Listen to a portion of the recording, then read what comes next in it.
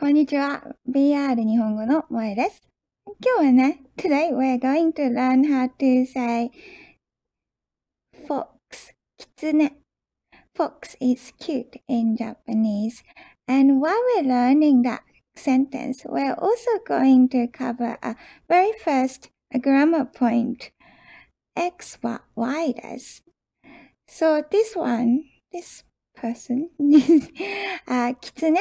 Kitsune is fox in Japanese. キツネはかわいいです。キツネはかわいいです。The fox is cute. Oh, okay. Okay. キツネはかわいいです。So, something は something です。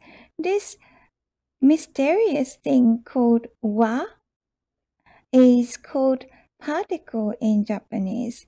And this is the very first grammar point that you're going to learn in Japanese. In Japanese, there is this mysterious thing called particle. There's wa and no and ka, and it's usually one or few hiragana character. And it's placed in between words, nouns, verbs, adjectives, adverbs, etc. This particle will help you understand how is the sentence is structured in Japanese. For example, this is the first particle, wa particle. If you have learned hiragana already, wa particle is written as ha. If you're in normal situation, you would read this one as ha in hiragana, but when it's used as particle, it's pronounced wa. Wa. And this キツネはかわいいです. This wa indicates in front of the wa is the topic of the sentence. Right now, we're talking about キツネ. キツネ is the topic. So キツネ, talking of キツネ, speaking of キツネはかわいい. かわいい is cute. かわいいです. Speaking of キツネ, it's cute. So this is like it is or be or am in English. So the first particle wa indicates what we're talking about. In this case, it's キツネ. キツネはかわいいです. Also, if you are to introduce yourself, 私は Watashi is I in Japanese. 私は萌えです. Now this translates as, speaking of me, I am moe. But often we omit this watashi wa because it sounds a little bit odd, like speaking of me, it's moe. So it's more natural to say moe desu. Moe desu rather than watashi wa moe desu. This sounds a little bit like a direct translation of English to Japanese. Another thing that we don't often use is you, あなた. あなたはかわいいです. あなたはかわいいです. You're cute. But in Japanese, we don't really use あなた. あなた is quite formal, so we often omit あなた and say かわいいです. You're cute. If you're looking at the person and say かわいいです, they know that you're talking about them. So you don't need to say you are, which is a little bit dramatic. You are cute. かわいいです is more natural way to say you're cute. かわいいです.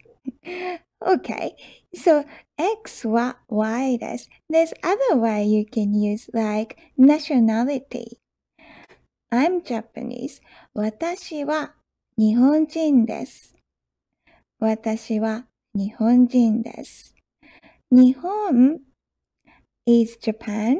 When you put 人 the person or people, it becomes a nationality. So, if you had to say, I am American, アメリカ人 I am a Canadian, カナダ人 Australian, オーストラリア人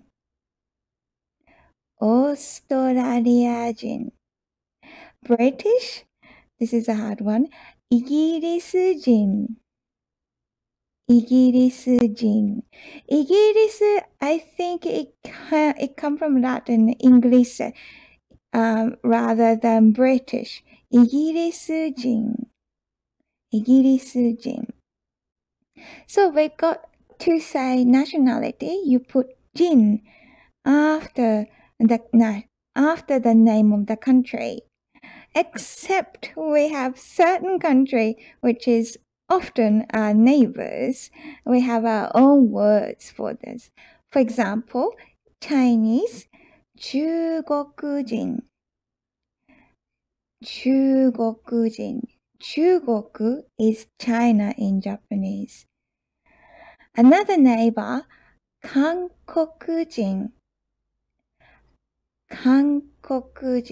Hankoku is Korea in Japanese.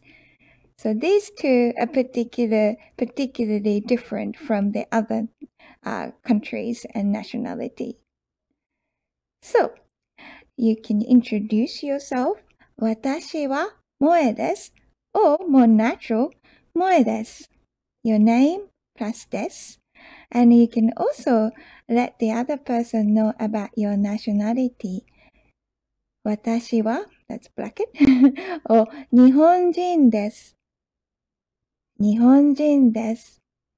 or if you're American アメリカ人ですオーストラリア人ですイギリス人ですカナダ人です中国人です韓国人です etc.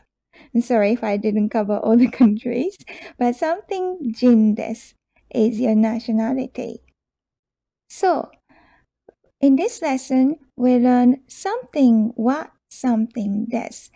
And the wa particle indicating in front of the wa is the topic of the sentence.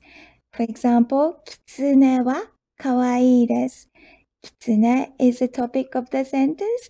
Kawaii is cute. Speaking of the, as for or speaking of fox, it's cute. Kitsune wa kawaii desu. Today we learned something wa something desu. X wa Y desu. Your very first grammar point of Japanese. Thank you very much for watching. I'll see you soon. またね。かわいい。